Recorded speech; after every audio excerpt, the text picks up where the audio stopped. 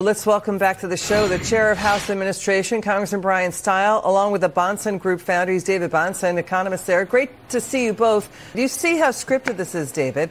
KJP reading again from a binder. President Biden caught again using a cheat sheet at a press conference with a vetted, pre-approved question from the LA Times. If he can't handle questions during a time of war and economic crisis, he shouldn't run. We have 1% GDP growth, more than 14% inflation under Biden, 2 years of real wage declines. And he's running again? Well, I think the issue is that President Biden believes he doesn't have to actually campaign to get reelected. He's hoping that the Republicans will make it easy for him. And I hope we don't. I hope that movement conservatives will not allow this. And what Art Laffer said earlier is exactly the need of the hour, economic growth.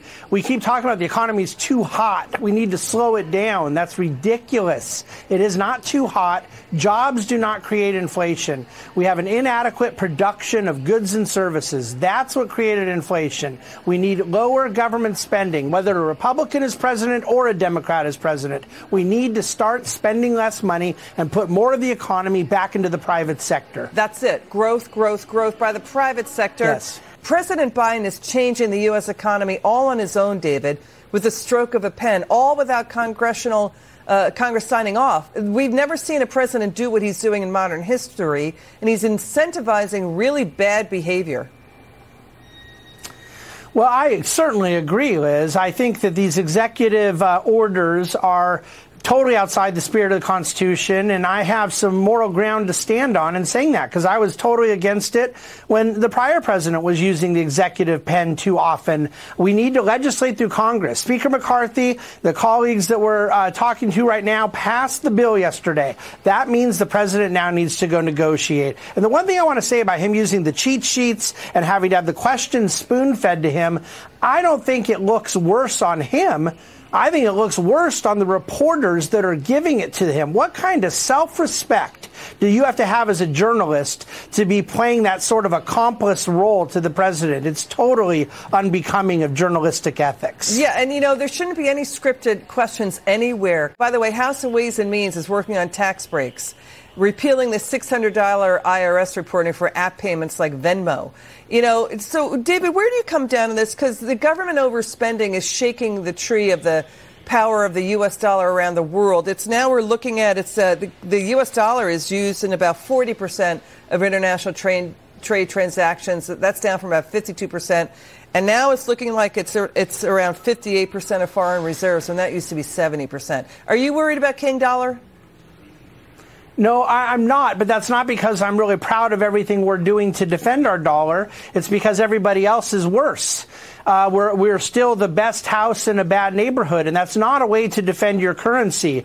We've had strong dollar Republican presidents like Ronald Reagan and strong dollar Democrat presidents like Bill Clinton, but these weak dollar presidents have got to go. We deserve a strong currency. We're not going to lose our reserve status. I don't want to do the Chicken Little thing because I don't want to lose credibility later. However, it doesn't matter if we lose reserve status if we forfeit economic growth, if we give up ground to other competitors. That's what I'm most fearful of, Liz. You meaning China? That we essentially... We're going into a low-growth environment. And yes, I do mean China, but I mean plenty of other European countries, other Asian countries are more than willing to pick up in one industry here, one industry there, where we refuse to compete at our best. David, getting back to the Biden changing the U.S. economy at the stroke of a pen, he's put a regulatory X-ray blanket in the U.S. economy. Senate GOP, the courts are moving to stop him on things like doing changes to energy,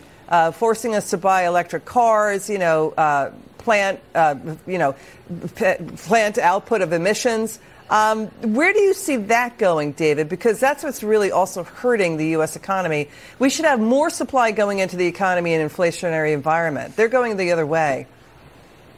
Well, particularly with energy. See, I really believe that a good portion of the non-energy inflation that we had was related to supply chain problems, was related to the stupid COVID lockdowns, and then we reopened with inadequate supply. But with energy, this is an ongoing decision we're making to be undersupplied of an industry that, first of all, could meet our own energy needs domestically, but second of all, could export oil and gas to the world. It could become a growth engine, create a lot of jobs, but be a much environmentally superior alternative. It could totally neuter the impact of Vladimir Putin. There's so many things we're leaving behind by not being an energy leader, and I absolutely blame President Biden's decisions, and I blame the overall woke ESG left that's providing the cultural basis for President Biden to continue doing this, which he knows is counterproductive to the American economy. Yeah, so now they're pushing the FTC, David, to stop using the term natural gas. Climate activists argue the term natural gas appears overly green. Natural gas occurs naturally underground. It's responsible for why we've lowered our emissions. David, this is really Orwellian stuff. And they keep saying, companies got to prove that they've offset their own emissions. Climate activists are demanding the government force companies to prove they're really net zero. But, David, maybe this is too churlish. Is the government going to demand John Kerry or Al Gore or Pete Buttigieg prove what they keep saying, that they do carbon offset purchases when they fly around in private jets or use gas-guzzling cars? What do you think? Well, there's certainly not. We know there's a lot of hypocrisy from these outspoken green extremists. But I want to get back to your point on trying to take away the language natural gas.